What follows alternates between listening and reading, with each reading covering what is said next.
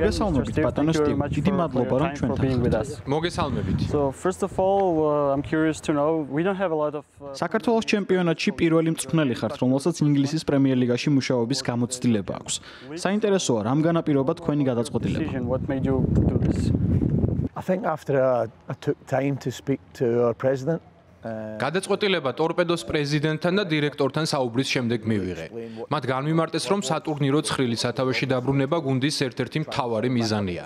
ასევე მნიშვნელოვანია, რომ გუნდში პროგრესი იყოს და ვიბრძოლოთ არა მხოლოდ საშინაო ასპარეზზე, არამედ ევროტურნირებზეც. ჩემთვის ერთ-ერთი მთავარი ფაქტორი იყო საუბარი მოთამაშეების განვითარების შესახებ. ეს პროცესი ჩემთვის ყოველთვის სასიამოვნოა, განსაკუთრებით ახალგაზრდებთან მუშაობა და მათთვის ხელის შეწყობა.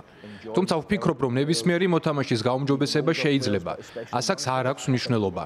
კლუბის პრეზიდენტმა დავით კერესელიძემ მითხრა, რომ გუნდი ამას დიდ ყურადღებას აქცევს, რამაც ჩემზე დიდი შთაბეჭდილება მოახდინა. მინდა ტორპედოს წინამწვრთნელების მიმართ პატივისცემა გამოვხატო. ჩვენი ერთ-ერთი მთავარი მიზანი ამ გუნდის მაღალ დონეზე დაბრუნებაა. თითოეულ ტურნირზე უნდა ვიბრძოლოთ და გამარჯვება ვცადოთ.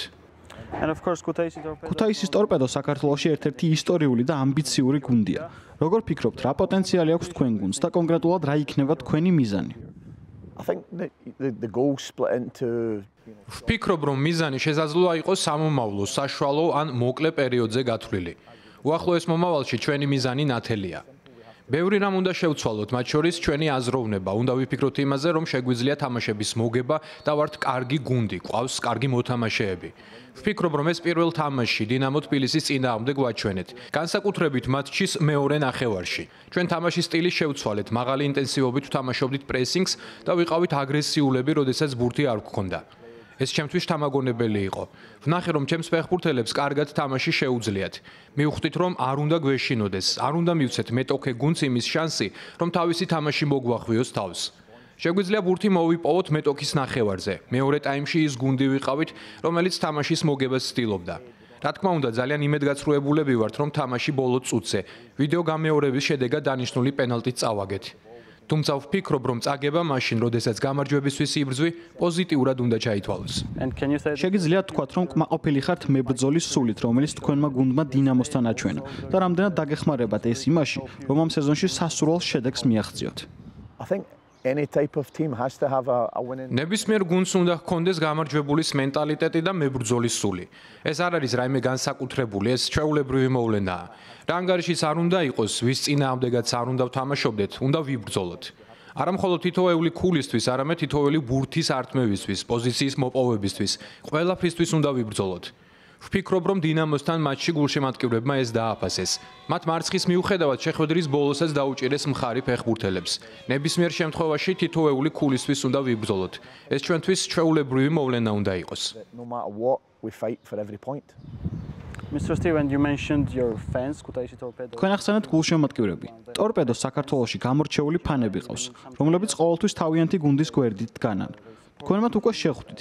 როგორ შეეგებნენ ისინი თავიანთ გუნდში ინგლისის პრემიერლიგის გამოცდილების მქონე მწვრთნელს? They get on with the new Premier League coach in their team.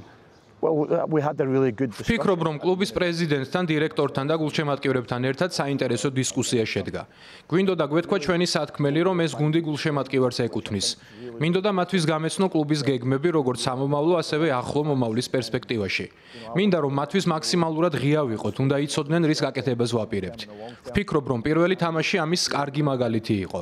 მიუხედავად იმისა, რომ ქულები ვერ მოვიპოვეთ, ეს წინ გადადგმული პატარა ნაბიჯია. ბოლომდე ვიბრძოლეთ და გასახდელში არაფერი არ დაგვიტოვებია.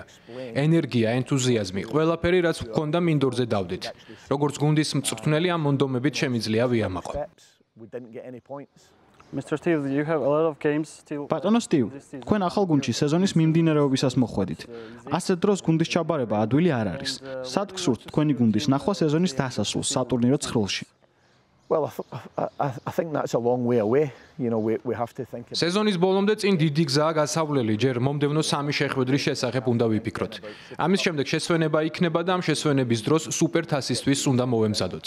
იმედია ნახევარფინალურ ეტაპს გავივლით და ფინალში თამაშის შანსი გვექნება. შემდეგ ევროტურნირის შესახებ უნდა ვიფიქროთ და ყველაფერი უნდა გავაკეთოთ იმისთვის, რომ მაქსიმალურად ბევრი ეტაპი გადავლახოთ. ვიცი რომ ეს ბანალური ფრაზაა, თუმცა თითოეული თამაშისთვის უნდა მოვემზადოთ, განსაკუთრებით მე, რადგანაც აქ სულ რამდენიმე დღის წინ მოვედი და მოთამაშეებთან სამუშაოდ ცოტა დრო მაქვს. ჩემი ფეხბურთელების განვითარებაში წვლილი შესატანად მათი შესაძლებლობები უკეთ უნდა შევისწავლო. გუნდის სტრუქტურა უკეთ უნდა გავიცნო და შევემუშაო საუკეთესო სისტემა იმ მოთამაშეებისთვის, რომლებიც ახლა გვყავს. ამ შემადგენლობით მაქსიმუმი უნდა გავაკეთოთ და მოვიპოვოთ გამარჯვებები. ეს პირველ თამაშში ვერ შევძელით, თუმცა ამ მატჩშიც ბევრი დადებითი რამ ვნახე. We go and we get victories, and we didn't manage to do that yesterday, but I could also see a lot of positive signs. Also, you mentioned the European tournaments, which will be. თქვენ ევროტურნირები ახსენეთ. ტორპედო საქართველოს თასის წინა სეზონის გამარჯვებულია. შესაბამისად, გუნდი UEFA კონფერენს ლიგის საკვალიფიკაციო ეტაპზე იასპარეზებს. შეეცდებით გუნდში ახალი მოთამაშეების მოყვანას ევროტურნირზე გამოსასვლელად. You will try to achieve a lot with the actual players you have right now. I think you always look at the squad. ვფიქრობ, რომ გუნდში ყავს მაღალი დონის ფეხბურთელები, თუმცა სატრანსფერო ფანჯრის დროს ნებისმიერ გუნდს სჭირდება გადახალისება და რამდენიმე მოთამაშის დამატება. ახალი მოთამაშეების მოსვლა გუნდში თითოეულ ფეხბურთელს უწყობს ხელს. მომდევნო დღეებსა და მატჩებში ჩემი გუნდის შემადგენლობას უკეთ შევისწავლი და შემდეგ შევეცდებით რამდენიმე მოთამაშის დამატებას არა ვინმეს შესაძლებლად, არამედ ამ ფეხბურთელების დასახმარებლად. გვინდა რომ ჩვენი გუნდის შემადგენლობის უმრავლესობას დავეხმაროთ და არ შევცვალოთ. იქნება ამისთვის საჭირო ახალი ფეხბურთელების მოყვანა. დიახ, რამდენი? ამას უახლოეს მომავალში გადავწყვეტ და განვიხილავთ პრეზიდენტთან ერთად. And Mr. Steve, you had your first match in Samtredi. პირველი თამაშის ჩატარება სამტრედიაში მოგიწიათ. ქუთაისში შენგელიას სახელობის სტადიონი რემონტდება. რამდენად ელოდებით ტორპედოს სტადიონზე თქვენი ფანების წინაშე გამოსვლას? The faces of your fans. Well, we can see the way it looks now. It looks absolutely fantastic, and obviously all the staff that are here are trying to get ready. ვხედავთ თუ როგორი ფანტასტიკური გამოდის ტორპედოს განახლებული სტადიონი. პერსონალი და მუშები თავს არ ზოგავენ, რომ 21 წლამდელთა ევროპის ჩემპიონატს სათანადო მდგომარეობაში დახვდეს ქუთაისი. დარწმუნებული ვარ, მაყურებლები და ფანები აღტაცებულნი იქნებიან ახალი სტადიონით, რადგან მართლაც ის ძალიან ლამაზი გამოდის. იმედი მაქვს, რომ სეზონის მეორე რაუნდის დაწყებამდე რამდენიმე ამხანაგური მატჩის ჩატარებას შევძლებთ. The way it's been constructed has been fantastic, and it's a beautiful arena. And Mr. Steve, you mentioned under 21 European Championship. You also said that you want it to be over, but it's a big thing for. ჩვენ 21 წლამდელთა ევროპის ჩემპიონატი ვახსენეთ. ეს ქართული ფეხბურთისთვის ძალიან მნიშვნელოვანი ტურნირი იქნება. როგორ ფიქრობთ, რამდენად დაეხმარება ეს შეჯიბრება ქართული ფეხბურთის განვითარებას?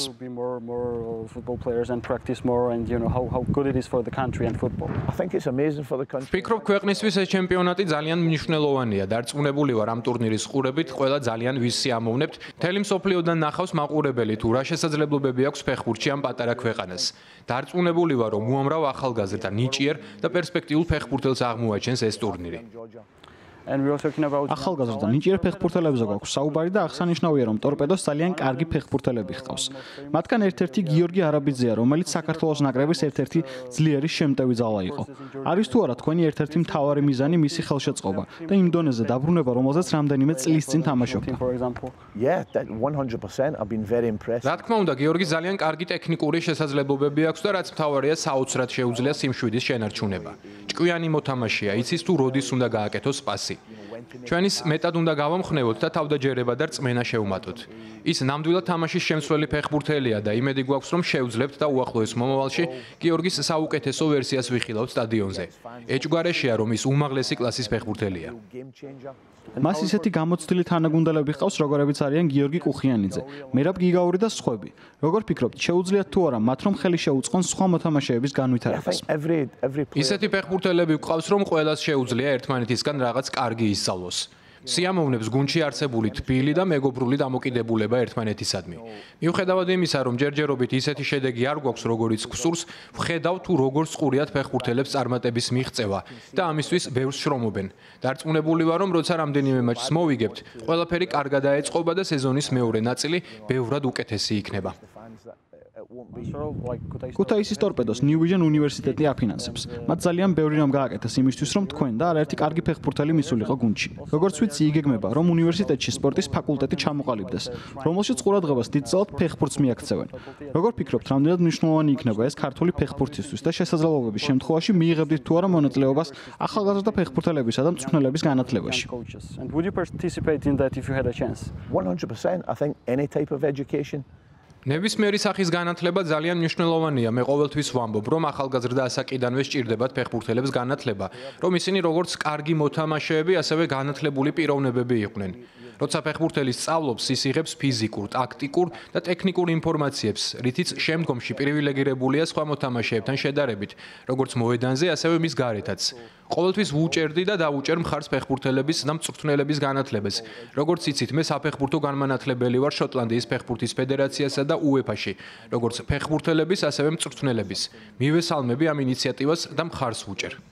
And Mr. Steve, let's talk about Georgia national team for a bit because for the last few months and years ბოლო პერიოდში ისეთმა ფეხბურთელებმა, როგორებიც არიან ხუჭა კვარაცხელია, გიორგი მამარდაშვილი და სხვები ქართულ ფეხბურთს ხალისი დაუბრუნეს და ნაკრების თამაშებზე სტადიონის სულ ივსება გულშემატკივრებით. როგორც იცით, ევროპის ჩემპიონატის საკვალიფიკაციო ეტაპზე საქართველო და თქვენი შოტლანდია შეხვდებიან ერთმანეთს. შესაძლოა ვიხილოთ ისეთი ფეხბურთელების დაპირისპირება, როგორებიც არიან ხუჭა კვარაცხელია და ენდი რობერტსონი ან კირან ტირნი. როგორ ფიქრობთ, რომელი გუნდი იქნება ფავორიტი ამ თამაშში და ასევე როგორ შეაფასებთ საქართველოს ნაკრების პოტენციალს? Who do you think has the most chances? Who do you think are the favorites? And to sum up, what is the potential of the Georgia national team? Well, what I've been really impressed with in a short space of time was the level of technical ability. You know, and obviously საქართველოს ნაკრებს ნამდვილად უმაღლესი კლასის ფეხბურთელები ხავს. შოტლანდიისა და საქართველოს ნაკრებები თავიანთი სათამაშო სტილით ერთმანეთისგან განსხვავდებიან. ქართველები ტექნიკურად თამაშობენ და ცდილობენ ბურთის შენარჩუნებას, ხოლო შოტლანდიელები უფრო ფიზიკურ სიძლიერეზე აკეთებენ აქცენტს და ძალიან ბევრს დარბიან მოედანზე. ძალიან საინტერესო სანახაობა იქნება ტექნიკური ფეხბურთის დაპირისპირება ფიზიკურთან. Mr. Steve, thank you. ძალიან დიდი მადლობა ბატონო სტივ, წარმატებას გისურვებთ. Thank you very much.